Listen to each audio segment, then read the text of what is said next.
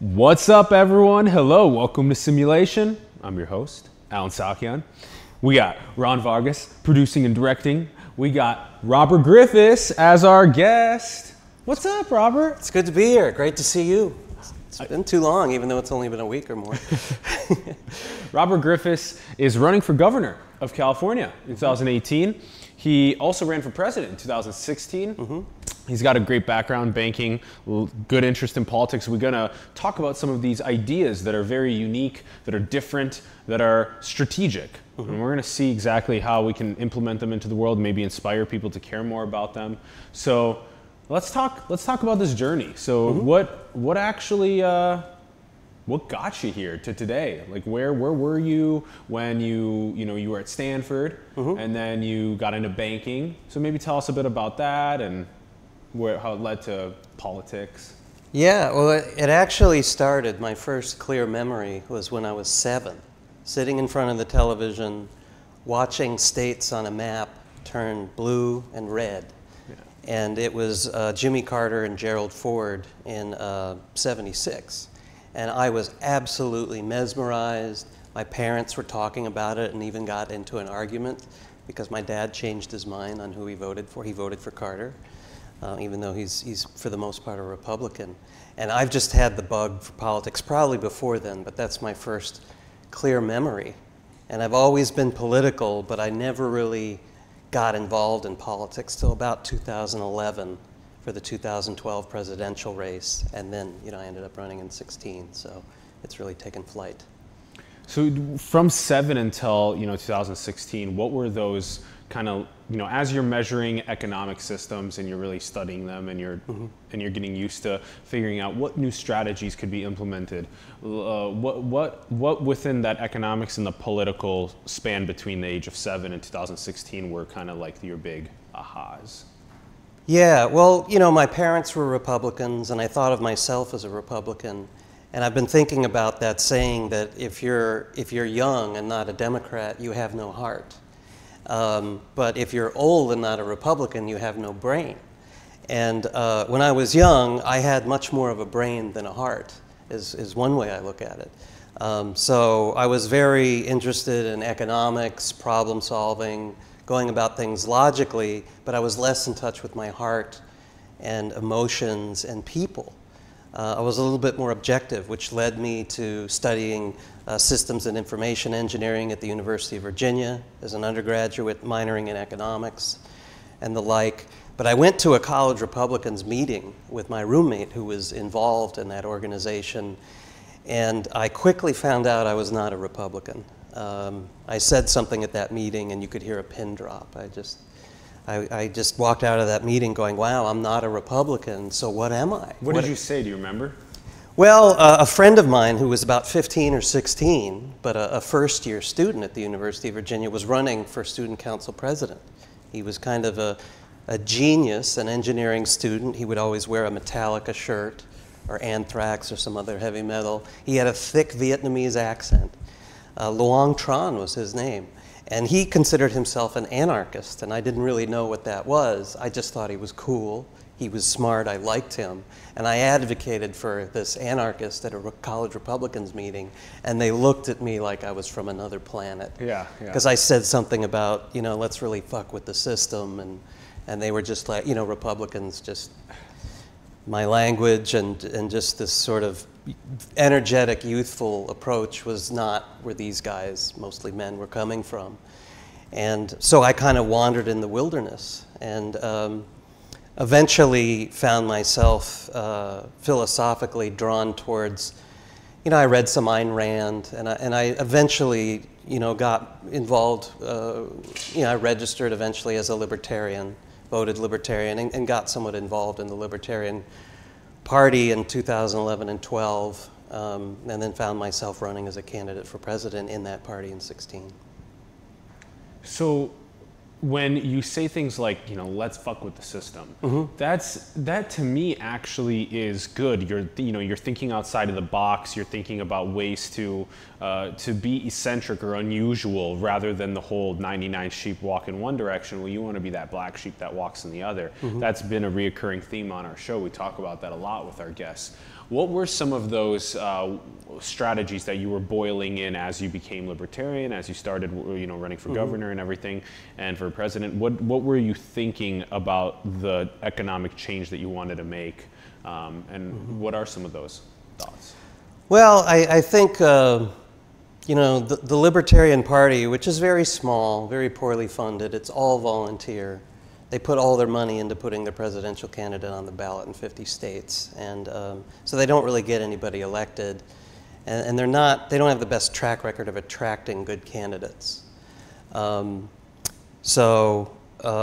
their principles, they have principles. They call themselves the party of principle, and their principles are very simple, and I like to keep it simple, stupid, as they say, KISS. And now, sometimes they make leaps with those principles to policies that the general public isn't ready for, or at least not now. And some of those keep it simple stupids are things like personal responsibility. Yeah, I mean, the ethos is don't hurt people and don't take their stuff. Or don't kill and don't steal, if you want to refer to the Ten Commandments for people who are religious in this country. And I think what makes the libertarians different is they apply those principles not just to the general public, and I think most people would agree to those two principles. Yeah. But there's a bit of a red pilling that the government is actually, may not be following them. And that's where I think the Libertarian Party is a black sheep politically, and they say very challenging, confrontational sometimes things about taxation or warfare. Or the drug war, that sort of thing. And they've been out ahead, and they've been right on things like marriage equality. And, we basically have legalized marijuana in the state of California now. That's a ballot measure that passed in 2016. So I think their principles are good, and I think spending some time in that party, and more importantly in that philosophy, has really, I'm clear with myself, and I can be clear to the public with, I think, simple principles that most people would say are reasonable. And it allows me to challenge the political establishment and mess with it, to use a different word than the word I used earlier, and really kind of think outside the box and be creative instead of this politics as usual and the division, between the main two parties. My party, the Democratic Party, which I'm now in, and the Republican Party. That's kind of a tired old fight. Yeah. So as you're messing with it and tinkering with it, maybe tell us a bit about this banking background, this economic interest. Sure. Well, what brought me to California was Stanford. So after the University of Virginia, I worked a summer in D.C. for a Beltway bandit, and then I in the telecom, essentially, for the armed forces. And then I started school at Stanford in fall of '91, majored in engineering economic systems, a department that's now called decision science. And I got a job with a bank that became Providian Financial, which was much later on acquired by WAMU, which fell in the housing crisis of 2008. So that firm's assets are now part of JP Morgan Chase. But I was in the banking industry for about 10 years and did just about mostly credit card, which was a booming business. Definitely. And Providian was a sister company to Capital One. They were founded by the same group of people. Just half of them founded Cap One in Richmond, Virginia, and the other half founded Providian, which was at one time the third largest credit card bank in the country and the most profitable. Profits after taxes even approaching $1 billion a year. I mean, serious money. And so as you're doing all of this immersion into credit card and into banking, what were some of the things that maybe boiled up to the surface for you that you thought were really important to, and with this parlay into libertarianism, what were kind of the... Yeah, I mean, there was a professor at Stanford who taught a course that I took called a voluntary social system, where this was a society where all interactions were voluntary, consensual, and ideally peaceful, or the consequences for activity that wasn't peaceful, that was forceful or violent. And he never used the word libertarian. He wanted to be very apolitical about it and analytical, like a scientist. Yeah. He was a decision scientist. And in banking, I learned the importance of making a profit for shareholders, and the employees were shareholders, very much so. But also serving the customer was a really important lesson, because you don't serve the customer, you won't have customers. So I learned the agency of a company was to serve its employees, its shareholders, and its customers, and the general public. So Providian, we did a lot of charitable work, especially in the Bay Area and Louisville, Kentucky, where we had significant operations. And also we had a formula. Like, this was a bank run by engineers. We hired a lot of people from Stanford, and after I started recruiting at UVA, we hired over 100 people from UVA, a whole 3,000 miles away. Yeah. The president asked me, Rob, where do we get more people like you? We're not getting enough out of Berkeley and Stanford. And I was like, well, I learned more at UVA than I did at Stanford. So boom, we started hiring there. So we applied what we called the formula and just optimize and maximize profits, as well as serving customer needs. And so we were very profitable. But that bank made a few classic blunders, and that's why they're essentially a part of Chase today. But 10 years in banking was enough, and it was a bit too mechanical. It is. How does one even balance between maximizing profits for shareholders and providing customers with what they need? Well, you have to do both to survive. That's what all successful companies do. Microsoft wouldn't have made Bill Gates a billionaire had it been a bad operating system, bad software, and so forth. So the sort of idyllic capitalist, in the best sense of the word, as opposed to the poorer sense of what capitalism can be, is you serve your customer. The customer is in charge, not the company. And if you serve your customer best, give them the best product or service at the lowest price. And what Providian did well is they served people who had had bankruptcies and couldn't get credit cards elsewhere, and they helped rebuild people's credit. And they did it better than anybody. Yeah, that's really important. Helping people, helping them rebuild their credit. Yeah. Now, okay, so now we're, in 2016, there was both California governor run as well in 2016, as well as the presidential run? Well, in 11 and 12, I helped out Gary Johnson. Cool. I discovered him actually as a Republican, standing near Ron Paul on a debate stage in 2011, and I just really liked him, even though to the extent I was a libertarian at that time. A lot of the candidate is you got to like the candidate, and I just liked Gary at that time better than Ron Paul. And excuse me.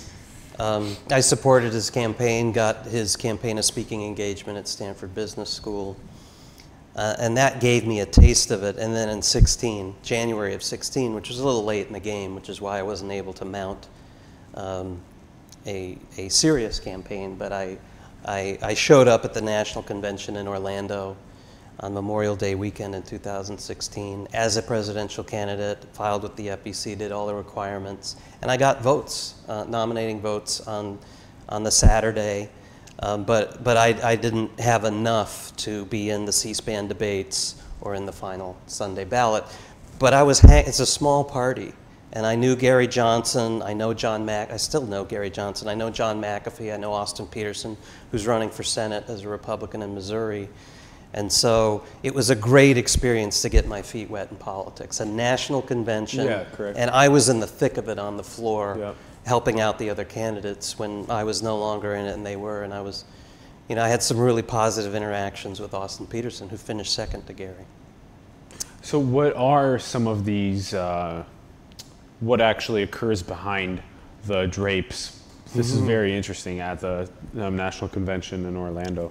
It was fascinating. It's one of the best weeks of my life. Politics to me is almost a spiritual endeavor. And the people who were there were so inspired. They paid with their own money to be there and to be delegates. They were passionate about candidates and principles and policies. It was very important to everybody that we as a party picked the right person. And there was no obvious choice, and it took 2 ballots before Gary, won. But it was just so great. I had connected mostly with libertarians through social media. I didn't really know a lot of them, even though there are a lot of them in the Bay Area. But to get together with about 1,000 people of a political ideology, where it was really more about people at that point than principle, and the competition was fierce. And it was really important to me, and I think everybody else there, that we picked the best ticket possible, which I don't think we did. So the national convention was just for the libertarian choice for 2016? Yeah, Memorial Day weekend of 16 in Orlando, just a week or 2 before the Pulse nightclub shooting.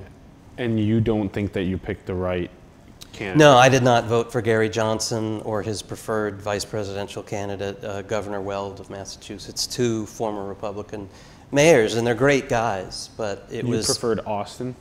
I actually voted for Austin twice, and I voted for another gentleman whose name escapes me, and I apologize to him for not thinking of him at the moment. But I met pretty much everybody who was anybody in that movement at that convention, so it was a real That's good. baptism for me, and it was hard work, but it was fun and thrilling, and the taste for that. I started telling people I'll run for president, in a much more serious way in 2020, and that's when people started to suggest running for governor of California, which I'm doing. On the way, yeah. So what is the process for both the governor and the president? How does one even do this whole process? What do you need to do? You need to apply with a commission, and then you need to get signatures. What is this like? Yeah, well, for president, it was actually very easy with the Libertarian Party, whereas at the major parties, I can't even imagine what that takes. You've got to win the nomination, you've got to go through a long primary, it takes a lot of money, you need to be established in those parties, and I'm fairly well established in the Libertarian Party now, and could go back, but I'm a Democrat, and sort of right now there's no looking back. But for governor, there was quite a bit of work. There's a lot of forms to fill out. There's a filing. You either pay about a $4,000 filing fee, which is about 2% of the governor's salary is how they do that, or you gather, I think it's up to about 8,000 signatures, about 50 cents a signature. But then once you pay that, you have basically 4 weeks to gather.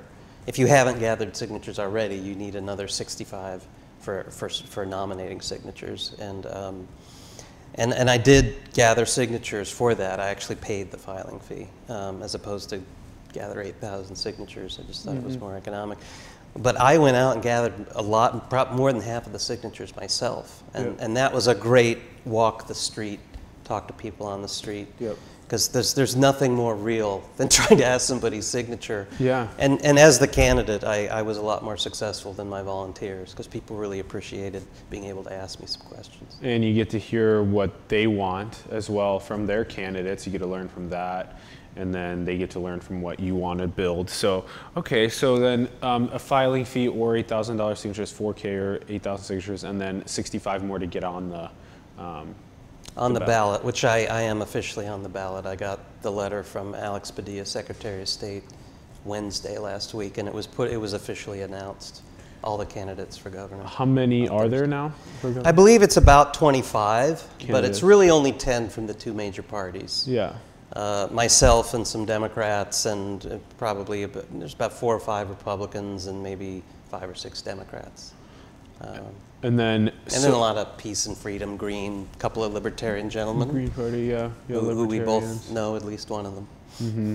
So then what actually happened? So yeah, June 5th is the voting day? June 5th is the open primary, and to me, that's for all the marbles. Because with 25 candidates, regardless of party, like the parties don't get to choose who's on the November ballot. They don't even get to choose who's on the June ballot. But the top 2 vote getters of all the statewide offices and the local ones as well are the only 2 to appear on the November ballot, according to this open primary, or what some people call a jungle primary, wow. which only exists in, I believe, Louisiana and California, to my knowledge. It could be another state or 2. What would it be otherwise instead of the jungle? Well, normally the primary on June 5th, only Republican voters could vote to choose which Republican appears on the November ballot. Yeah. But what it is now is it's open to everybody, all 25 of us, and the top 2, and only the top 2 appear on the November ballot. And this is what's very, I think, undemocratic about this open primary law in California, is there are no write-ins allowed in November. So June 5th is everything, the top 2. Yeah, and no in 16, we had Kamala Harris and another woman, both of them Democrats, were on the ballot in November for Senate, the United States Senate. And Kamala Harris won over the other Democrat. But a lot of Republicans were scratching their heads going, I have to choose between 2 Democrats? Yeah. So in this state, the Democrats dominate, and most pundits are picking, that it will be 2 Democrats for governor as well, which it could be. There are a couple of Republican candidates that are trying to play second. So after this jungle phase, then the top 2, so you only vote for 1 on January or in June 5th, and then the top 2 vote getters show up in November. So normally across the states, there's only Republicans come and vote for only a Republican, and Democrats would only come and vote for only one of the Democrats, and then the top 2 would show up on the ballot. Actually, only 1 from each party. Yeah. So in the old days, you'd have 1 party. Republican, 1 Democrat, 1 Libertarian, 1 Green and Peace and Freedom, and so on. And then you'd have about half a dozen on the ballot in November, whereas now it's 2. Yeah. And you can, very frequently with California, you have 2 Democrats to choose from. Okay. All right. So for me, it's June 5th is everything. If I finish top 2, then I got 5 months to just beat whoever else is on the ballot. Could be Gavin Newsom, for example. all right. So what are some of the policies that you want to bring? Okay. Well, my 2 biggest ones, and a lot of this is, I thought of these ideas myself, but I found them being done elsewhere. So these are not unique ideas, but they are unusual for politics. And the first one had to do with the state's debt, which most politicians won't even acknowledge. I asked the 2 Republican candidates about the state debt, and it's really, they didn't even think about it. They don't have any plans for it. But the state is over $2 trillion in debt, if you include the counties. And the interest on that debt is over $100 billion a year, which eats up more than 20% of our budget. So the economist and the engineer and the problem solver in me sees that 20% budget. And that $2 trillion, none of that principal is being paid down. It's going to the moon. It's astronomical, just like the federal debt. And if nothing else, I know I can bring to the attention to the state of California that over 20% of their tax dollars are paying interest on a debt, and none of their tax dollars are paying down the principal. Because in Sacramento, politics as usual is spend more than you take in tax revenue and run up this debt, which is now just $2 trillion is a sum so obscene, it can never be paid. So I saw that as an opportunity. I was like, aha. I want to make that debt go away. So I have a plan to make the debt go away, including the $100 billion a year in interest, which is eating up 20% of our budget. We get rid of that, we won't need these gas taxes that everybody is complaining about, because that's what they passed in not the most straightforward and fair manner to keep a balanced budget, because states have to balance. They're not like the federal government who can not balance and then just use the Federal Reserve money to cover the gaps. States, if they can't go bankrupt, they have to keep their head above water. We're all waking up every day and just thinking about, well, how am I going to make my money? How am I going to eat my food? When am I going to go to sleep? Is my sexual partner beautiful enough? You know, these are things that we... Survival. So the last thing that comes to people's minds is, our state is in a $2 trillion deficit. It's hard to think about. It is, and it's very abstract to think about a $2 trillion deficit. What the hell is that? So, okay, so over the last couple of decades, we've spent more than we've brought in via tax dollars, driving us into a deficit and having $2 trillion worth of debt. And we spend 20% of the current budget. Which is $140 billion a year at the state level, and including the counties, and it gets up to about 250 billion. We spend then we spend 20% of 150 billion. Well, it's really, yeah. It's these numbers are a little larger, but to keep them round, the state as a whole, including counties and municipalities, you're looking at about $500 billion in budgets, and about $100 billion of that is paying interest on debts. And not even the principal, which is crazy. No principal's being paid. Which is crazy. It's irresponsible. It is. So that, okay, so now how do we take the debt and how do we say that, okay, the debt is something that we are no longer responsible for because we're going to take this other 20% of our taxpayer dollars and we're going to fund it into California's economic growth, or so how do we do that?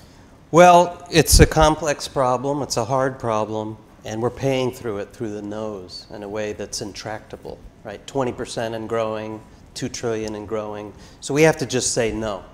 We have to put our foot down, and voters have not had anybody to vote for who's going to put their foot down and say no to debt, no to interest, no to irresponsible spending more than you take in, and I'm the guy to do that. So I would restructure that debt. Tell us about that. Not unlike a bankruptcy, but it's not a bankruptcy. At the most confronting, it's that we're not going to pay all of it. Matter of fact, we need to figure out how much of it we're going to pay and how much of it we're not going to pay.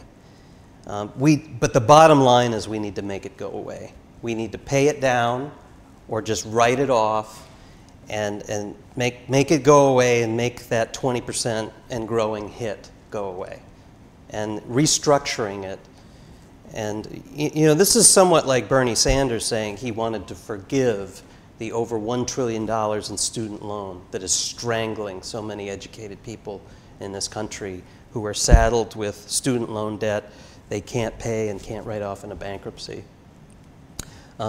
But I think with Bernie Sanders, people asked him, well, what does that look like? What about these banks that loaned the $1 trillion? What about them? Yep. And he didn't really go that far into the economics and the mathematics of it. So to me, there is a moral and ethical issue of who gets paid and who doesn't. There is an economic and financial issue, which is, look, we need to clean up the state's finances, but how do we do it without hurting anybody or hurting people the least? And then there's the political question, because if the people who don't get paid influence the elections, well, no candidate who says this and is going to hurt the interests that have a say, unfortunately, in the election. So if I were to hurt California voters or hurt California state employees by not paying them on their bonds, well, they're not going to vote for any candidate who's going to suggest restructuring or even defaulting on some of those.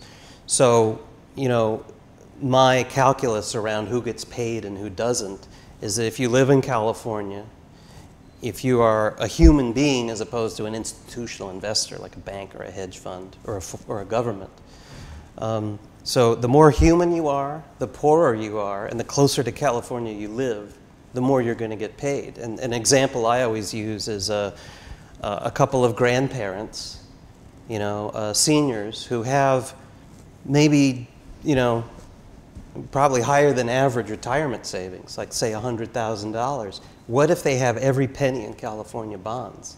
I'm not going to default a dime on them. They're going to get every penny of principal, every penny of interest.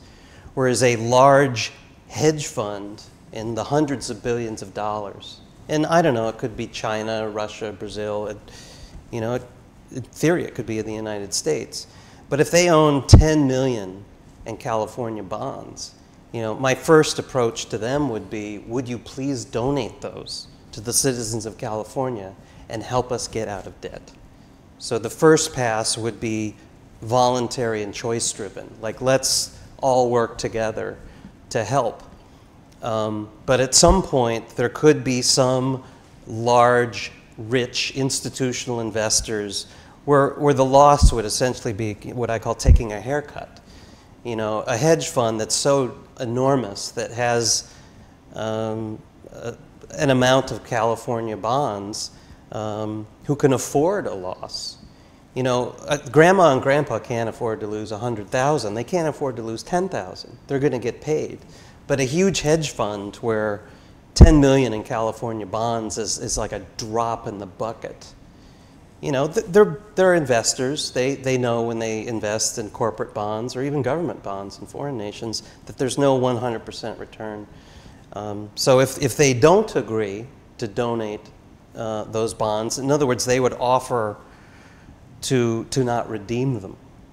But if they don't take that offer, and if when push comes to shove, we've got to default on either a fraction or possibly the entirety of bonds. But we would do this on a case-by-case basis.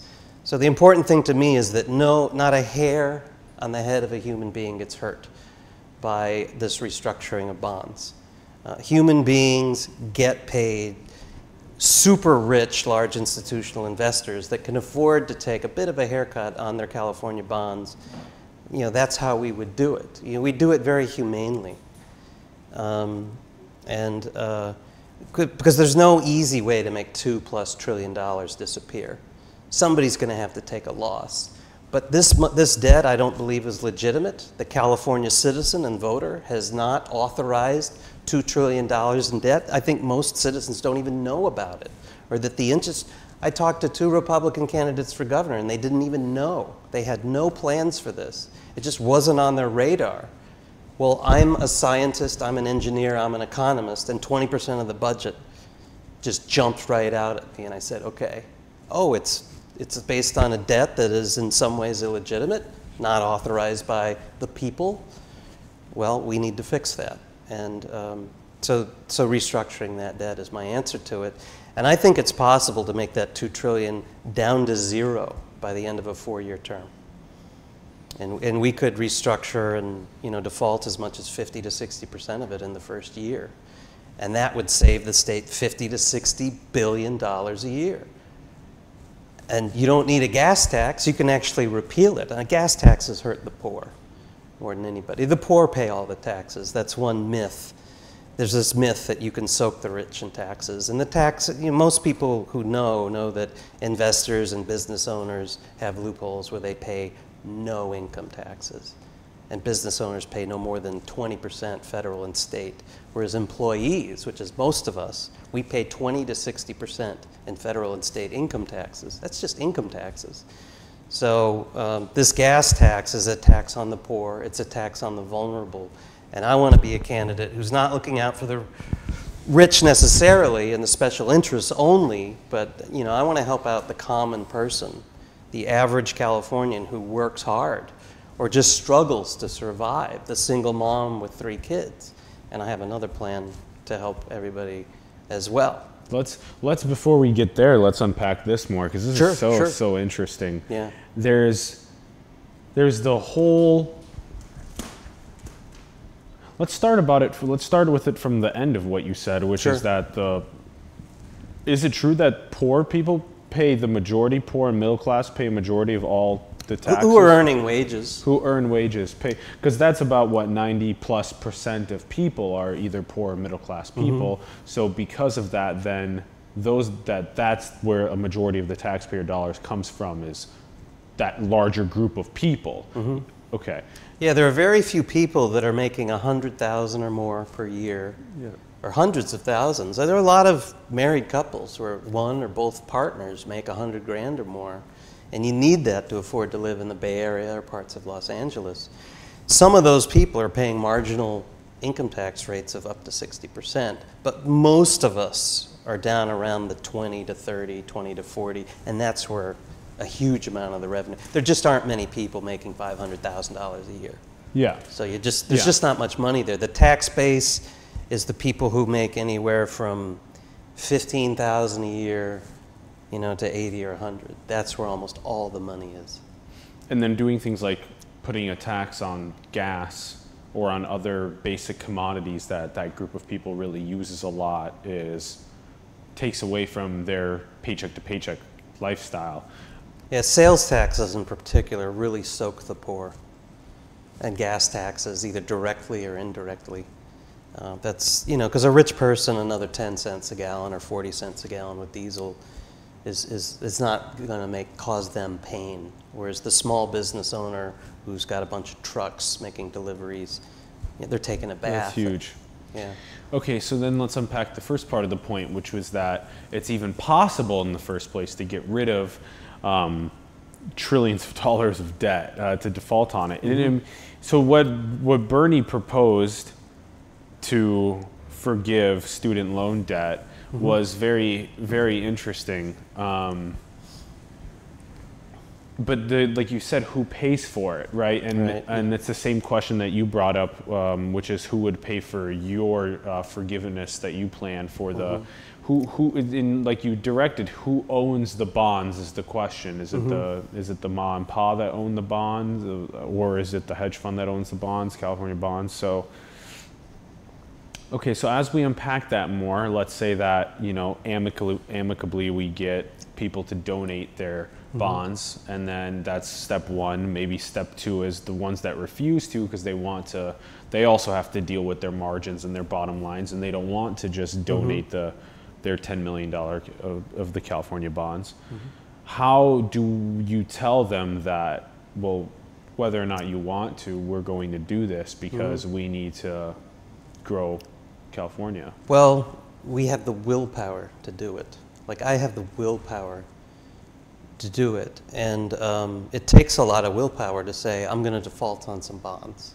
Because frankly, it may even be, you could run into legal issues there. But, you know, I'm running on this as my top issue. So if I get elected governor and I take office on January 9th of 2019, then I will have a mandate on this issue. And the people will have spoken. And the people get what they want in a democracy, in the ideal sense of the word. So you would propel a vote on this? I will go to the slab on this, and I believe in it so strongly that you know, I don't want this to be too soft of a line. Yeah. We need to show some moral fortitude to deal with real economic problems, yeah. and we need to show some real political courage. Like, yeah. I'm not a career politician. You know, I don't have to answer to any political party necessarily, and I just want to do what's right for the people. And I think the people have spoken to that. You can see that in the success of a Bernie Sanders or even a Donald Trump, who defeated the Republican establishment and then the Democratic establishment in the form of Hillary. And I think people are tired of politics as usual, and they want to hear a unique voice who is actually addressing the real problems instead of just playing the game. Yeah. Man, 20% of the budget is crazy. Damn, that's so much money that is just paying interest, not even the principal. It just seems like such a waste. How can we direct that towards education, towards reducing suffering, towards flourishing California in all of its different ways? That's really important to address and to get people inspired by. So, okay, talk to us about the second. Okay. So I think one other thing I want to do is a lot of times voters look rather cynically at politicians and say, yeah, he or she is saying this, but they never deliver, or they never offer anything very simple and tangible. And what I'm offering is the same thing that Australia offers people to vote every national election. They have low turnout, as we do in California in the primaries. And as I said, June 5th is everything. We pick our top two, so we better pick two good candidates to choose from in November, instead of just two identical candidates. So even if we have 2 Democrats, I'm sure I would be extremely, you know, I have a lot in common with Gavin Newsom as a fellow Democrat, but I don't hear him or anybody else talking about the debt this way. So what they do in Australia to encourage voter turnout and legitimize their elections is they tax everybody $200. It's like a voting tax. And when you vote, you get $200 for voting. So if you vote, there's no, it balances out the tax, whereas the people who don't vote take a $200 hit. And so what I'm promising is that everybody who participates in the June 5th primary and the November general election, that as governor in January of 2019, everybody who votes in June will receive $200, and everybody who votes in November will receive another $200. So that's $400, cash on the barrelhead for everybody just for exercising your civic responsibility and voting. And you know, I want to help people out. This $200 to $400, you know, your millionaires aren't going to care, but a single mom with 3 kids on welfare is going to care because $400 buys a lot of groceries. It helps pay rent. You know, that's a lot of money, and so I want to give a simple, tangible benefit. If I'm going to save $50 to $60 billion in my first year in interest on the debt, $100 billion a year for 4 years potentially, and wipe out a $2 to $2.5 trillion debt, with that $50 to $60 billion of savings in the first year, if 10 million people vote in June and November, that's $4 billion. A lot of money. But if I'm going to save more than 10 times that, in order to get elected and make that happen and make sure that the special interests in politics as usual doesn't clean up in the June 5th primary with low voter turnouts, we need a huge turnout. So this is a chance for people to get some help, to encourage them to participate. And you know, I want people to be aware of the debt issue. And the $200 for voting twice, $400, people always say, well, how are you going to pay for that? And then I could point to the more nuanced and complex debt issue, which really in a way isn't that complex. But so those are the things. And my job as a candidate is not just to have a good plan for governance, which the debt restructuring is about, but is to win. My job is to win on June 5th, to finish top 1 or 2, so that I am on the ballot. Otherwise, I'm just whistling Dixie. So the $200 is putting my money where my mouth is and offering that to people in need and to voters to get out there and vote on June 5th so we can make this debt restructuring and the rest of my plans happen.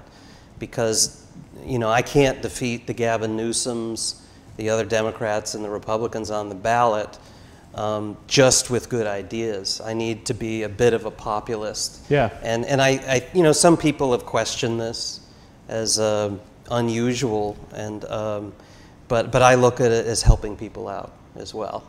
In addition to, I need to do things like this to get attention. I want to help people so they can help me, so that on January of next year I can help them. So I have to win on June 5th. I can't just have a moral victory and say, oh, I ran and got 5%. I need to finish in the top 2. To actually be able to make the impact that you want to make. Now, I think what Australia is doing is it's interesting. I don't know what's the best sort of way across the world to encourage people to exercise their civic duty of actually going and voting. And we should explore what that is. A lot of people that are libertarian would say that, you know, just let people be, let them do their thing. Don't force them to vote. Don't tax them $200 just so that they go and exercise the civil liberty. But at the same time, the general idea of that's very interesting because it's not a spectator sport. Democracy is a participant. And there's no $200 tax here. This is just not here, $200 for here. What I'm proposing is no tax, $200, and the average, you know, most people, even very educated and professional people, are fairly low information voters. They go on name recognition and very simple things like Bernie's forgive the debt, or the president's I'm going to build a wall and make Mexico pay for it. You know, it's very clear where those two gentlemen stood. And simplicity, keep it simple, I think works. And $200 to $400 of assistance is tangible, it's simple. But that is coming with the package of you have to be able to then convince. That's the responsible piece. Yeah, you have to convince your debt forgiveness to also work. So that way they get paid the $200. And I'm addressing things like the housing crisis, immigration, strangling regulations and taxes. All those other things are part of my plan.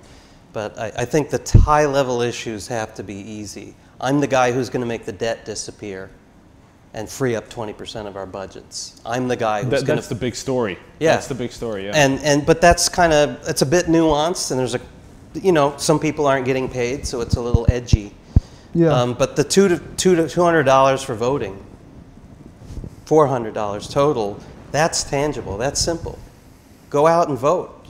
And I'm challenging all the other candidates for governor to sign a pledge also offering $200, because I think it's such a good idea that I would challenge Gavin Newsom and the 2 Republicans and the other 2 higher polling Democrats to sign this pledge, because if they don't, I will differentiate myself from the crowd. Because some people think it's politically, just like the debt thing, you know, it's political suicide to mention the debt. Don't let the voters know about that, because it's so embarrassing and nobody has any plans to deal with it. Yeah. And this $200, traditional politicians, you know, some people, you know, don't like it and they find it disingenuous or some kind of a scheme. But, you know, we have to do things differently, and I have to do things differently to distinguish myself. And, you know, I'm a problem solver, and my 2 problems right now are fix California's fiscal problems that are driving the middle class out of the state. Nobody's left here but poor homeless people and the very rich. And the debt restructuring does that. My other job is to get elected. And this $200 for voting in June and another $200 in November, that is a way to bring people out, get assistance, but also get the people who don't otherwise vote to vote. Yep. Because I can't help California if I don't get elected. And I am not a name. I am not presently in the polls. So both of these issues are just full of wins everywhere, with just a little edge here and there. So that's why they've risen to the top of my plan. The guy that's going to make the California debt disappear. Mm-hmm. That's good. That's and the guy that'll get you paid for voting. Yeah. Yes. So that's good. Those are good, strong. They stand out. They're outstanding points. You know. Nobody else is doing them. That's how I know they're good ideas. Yeah, yeah. It's because the establishment won't go near. Bernie Sanders is the closest person. That's had something like what you just Yeah, described. his you know, he's in some ways my inspiration, because he was likable, he has heart, he cares about people, and you really can't say that about a lot of politicians. It's true. But that's why I ran for president, that's why I'm running for governor, is to help people. My intentions are altruistic. I'm not in this for ego or power or money. And that's what you get with an outsider like a Bernie Sanders. Or even some people looked at the president that way. You know, that was a guy who didn't need money. He wanted to make the country great again, and had a vision of that probably less than half of people liked, but, you know, it was enough to get him elected. So we do have to think outside the box, because, you know, career Republicans and Democrats, frankly, don't. But clearly it's been successful with Bernie and our president. Those gentlemen, you know, Bernie darn near won the nomination, and Donald got himself elected. You know, obviously people love or hate that man with a passion, but these are outsiders, and we need a different way of thinking. Traditional political thinking is going to get you more of the same. And this outside of the box thinking, like wanting to forgive the debt or wanting to default on some of the bonds that are purchased by hedge funds that they own, then maybe that is a new, more progressive sort of thought about where we should move forward into the future. Okay, good. You've opened my mind. I think you've expanded a lot of minds into this new realm of thinking about politics in a way that's like, could we forgive the debt? Could we invest that 20% of the budget into education, all these other things? Could we get paid to vote? All this great stuff. So, and it comes from the heart, like you're saying, it's coming from the heart, it's coming from a but also up here. And all up here as well, Yeah. both. We need both. Correct. And there's been too much of neither in our governance, in California especially. So that's why I feel called. So check out June 5th. That's going to be the primary elections in California. So check that out. Let's see if Griff for Gov. So check out Griff for. We'll put the links in the bio as well. Let's walk you through a couple of the simulation questions. Sure. What do you think is the most beautiful thing in the world? I think flowers. Stargazers, which are lilies, are my favorite, and they smell wonderful. So the smell of the flower, yeah. And just visually, I just bury my nose in a stargazer. I like receiving them, I like giving them. Yeah. To especially the women in my life. And but I thought I was aware of this question, and to me that's the easier answer. Yeah. But I think the better answer is human beings to me are the most beautiful thing. I think of my children. I think not just how we look, how we are physically, but our capacity for love and compassion is what makes us human. So, I've kind of left the world of banking and engineering somewhat behind. And when I became a father in particular, all of a sudden people became the most important thing to me. And I think that's why I belong in the Democratic Party. It's really the party of heart. And but we need to have the mind too. Yeah. And yeah. What do you think are some of the best ways to maximize human potential? I think freedom and liberty, but also responsibility. You can't.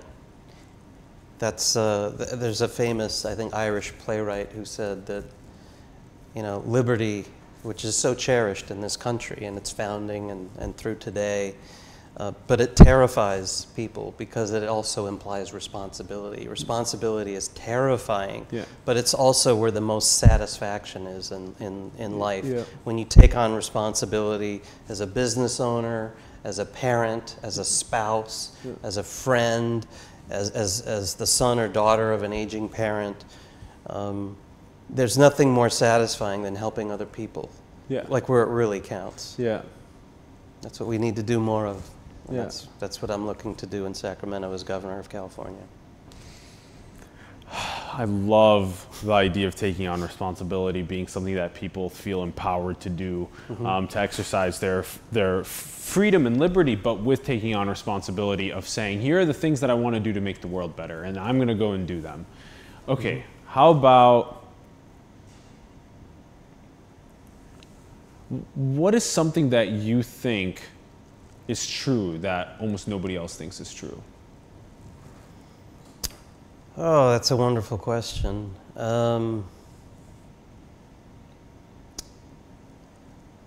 I'd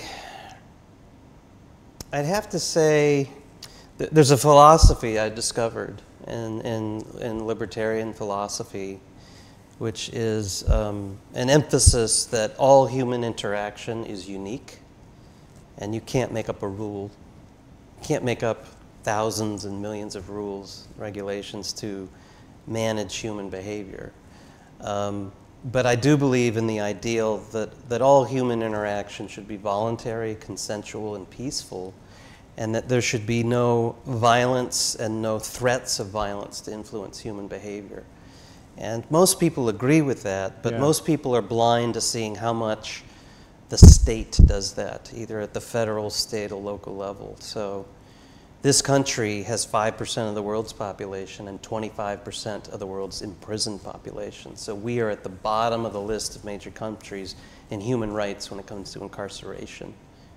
And so with the drug war, most people are in jail for marijuana, either using it or distributing it. Over half of them. So, if we applied what we all applied to each other to the state, either the federal or state or other governments, I think we would get better governance that is for and by the people. And So there are some confronting ideas from that philosophy that really challenge the status quo, around things like taxation, regulation, indebtedness. And so I think we need to challenge some sacred cows with simple principles, like don't hurt people and don't take their stuff. And the state and the government can't do that either, because either they, or most often corporate or very secretive and rich moneyed interests, use the state, to rob the poor blind. And we need to stop that. We need, to better meet the ideals of democracy and freedom instead of being, slaves essentially to rich bankers and corporate interests. And they use governments to do that. So we need to wake up and red pill to that a little bit more.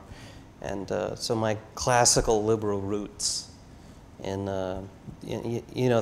basically the founders of this country, we need to go back to some of that and challenge some of the sacred cows on both the left and the right, and just do what's right, and love and take care of each other. That's what we're not doing in media and government and in corporations too. We need to be more loving and take better care of each other. And we need some people. That's one thing that I learned in Orlando in 2016. We need better people pursuing office, and high office especially, because it can be a very dirty business. So we just need better people. We need a whole army of people running for governors and presidents or even city councils. Just better people. Politicians tend to be these sort of bottom feeder types, the personalities. People looked at Trump and Hillary and it was like, can't we do better than these two? Mm-hmm. So, well, you can curse the darkness or light a candle, and I'm lighting a candle. Good on you, Robert, for saying that. Thank you, Ron. Yeah, politics are the bottom dwellers. The bottom feeders. I would like to think that there are people in the political sphere that are there with their heart and brain for the people, doing it really for that. But then the question always comes when someone slides you that $1 million check across the table, what do you do then? We need strong people to resist that temptation. And then that's the whole conversation, is why does our political system function that way and optimize itself that way, where you can basically take a sum of money and do whatever you want with the rules. So anyway, that's a separate, more philosophical conversation, but that's also very, very applicable to what we're saying. So how about we talk about do you think there is a meaning or purpose to life? That's a wonderful question. And I am in the vast minority on that question. And the standard way of thinking is, what is the meaning of life? And the meaning of life is sort of the core question that I think a lot of intellectuals, educated and professional people ask. But your average person doesn't ask that. They're like, I'm hungry and I want to eat. I want to go home to my wife and kids. They're not in their heads, they're in their bodies. And so I think, whether it's Viktor Frankl's Man's Search for Meaning or Monty Python's The Meaning of Life. Yeah, I was thinking the same thing. Yeah, there's another notion that I learned from Joseph Campbell, but he was funneling the Buddha. And the Buddha said one interpretation of what he said was that life has no meaning. What's the meaning of a flower? What's the meaning of a flea? There isn't any. It's just there, and those things want to live, and you're there, and you want to live, and you do what people are really motivated by is not meaning. Meaning is actually subject to something higher, which is the experience of being alive, the experience of feeling alive, and the experience of feeling the rapture of being alive. That's what drives people, not meaning. That's for academics. And this is something I would debate, a Sam Harris or a Jordan Peterson on, because those gentlemen are incredible intellectuals that I think we've all benefited from listening to people like that. But they're intellectuals, and I would fall back on the Buddha and Joseph Campbell and what the common man experiences, which is not so much in our heads, but in our bodies, is we don't want to numb ourselves to heroin or alcohol or watching Game of Thrones 48 hours straight. We want the experience of being alive, both the highs and the lows, and not to check out. into this sort of numbness. Yeah. And I think meaning, in the way that many people have talked about meaning, is that falls under the experience of feeling alive. Meaning falls under feeling. Meaning is just a feeling in your head. Like, my life is meaningful. I'm doing valuable work. I do charity. I support my family. I have a good time with my friends. What are the things that make people feel alive? Eating, exercising, sex, the satisfaction of a good day's work, getting rewarded with pay that you could then support your family with, give to charity, take a vacation. You know, surfing is a visceral feeling alive experience. Being on this show with you and Ron, I feel alive. This is what I live for. This is what I got out of bed for. You know, this kind of interaction, this conversation that we're having about the state of California, 40 million souls. I feel alive. When I go to a concert, I like rock music principally, but many other forms. I feel alive when I'm either in the audience or I'm on stage singing, because I sing as well. So that, I think, is what we all live for. And to an academic, that may mostly be an intellectual where it falls under meaning, but to me, meaning is under feeling. Feelings are more important than facts. The human experience of feeling. This is, I think, the edge the Democrats have over Republicans, is that feelings are more important.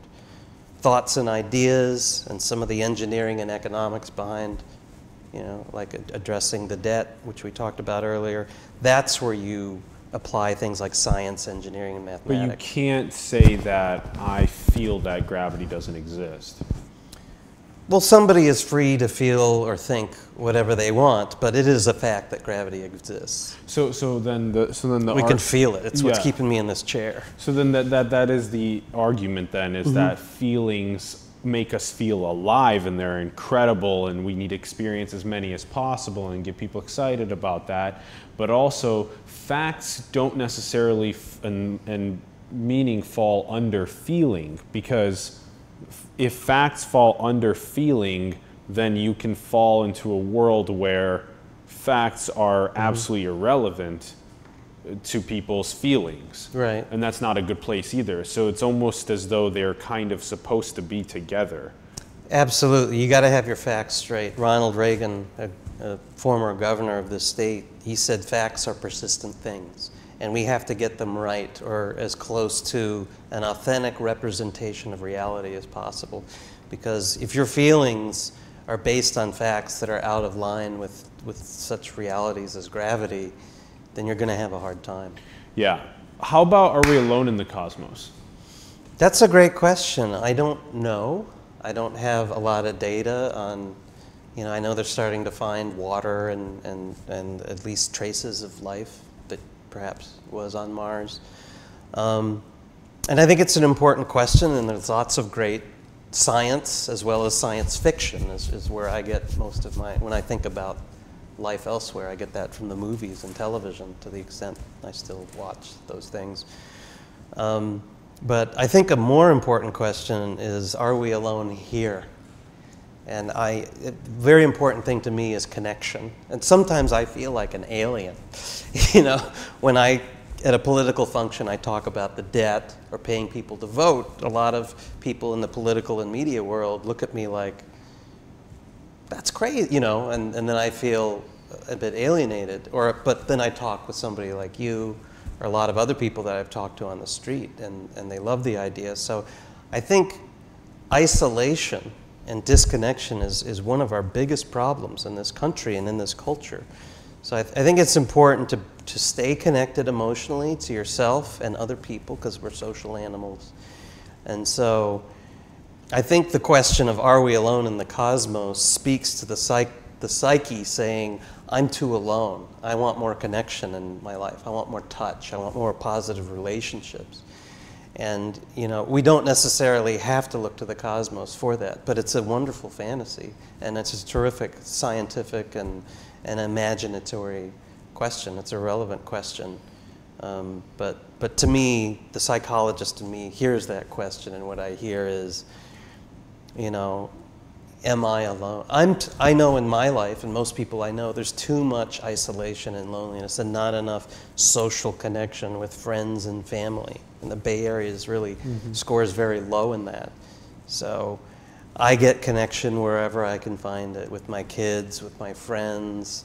This is a very connective experience for me. Ron chiming into the conversation, our producer, and so I think that's the big problem. It's the disconnected person who walks into a school and shoots it up. So that's I think a manifestation of disconnection, isolation, and loneliness. We're very grateful to have had the Connect team here. Yeah. Human connection, peace, through doing things like even just putting your hand up and just going like, that feels good. Things like that. Yeah. Just the little things like this, you know, and what just that touch does. And it feels good. Yeah, it feels good. And you can look at somebody and you can just really feel that palm to palm connection. So do you think we're in a computer simulation? I loved The Matrix, especially the first film. The trilogy's great, but the first film was just fantastic, and it's really, I think, metaphorical to sometimes it feels like we're in a soulless, disconnected computer simulation. And again, psychologically, I think that's where that film speaks to the psyche, is because sometimes it feels like we're in a machine instead of in a more touchy-feely human mammal experience. So I don't think we are in one, but it's a wonderful vehicle, because it's possible we are. It's possible we're just batteries for the machine in the Matrix, and this is a neurokinetic simulation that we're in. But outside of that, I think that film is metaphorical to the human experience of feeling like we're in something that isn't really human, that isn't even real. And so I think culturally what I would like to be, just even for myself and my kids and everybody, is that we don't feel like we're in a computer. We need to be warm, fuzzy human beings in a big cuddle pile. We need more of that than this kind of machines walking around in a big machine trying to eke out a meaningless existence. Warm, fuzzy human beings in a big cuddle pile. Yeah. That's beautiful. In a big cuddle pile. Awesome. And that human connection, that ability to stay open-minded to concepts like potentially taking our debt and forgiving it and paying voters. These are the things that you care about, human connection. I really appreciate having you here, having you on the show. Yeah, it's my pleasure. Thank you. Appreciate it. Thank you, Robert. Such a pleasure. Mr. Griff. Governor Griff, maybe one day, hopefully. If California's ready, then ready for, you know, frankly, a golden age, potentially, then we'll get one. Yeah, and it requires this outside of the box thinking. And maybe, you know, check out some of his links, check out some of the work, see if it's of interest to you. We definitely highly recommend at least considering becoming educated about these different options and what it would all entail. Thank you for tuning in. If you guys had a good time, like, comment, subscribe. Definitely share the content with other people. Get them also thinking about this. How can we build a better world? And join us on Patreon. Support us. The lights, the internet, the cameras, the action, the safe place for people. We would love to have you join the community. And that's it. We'll see you tomorrow. Tomorrow we got a bunch of good content as well coming at you, so get pumped. Woo! All right.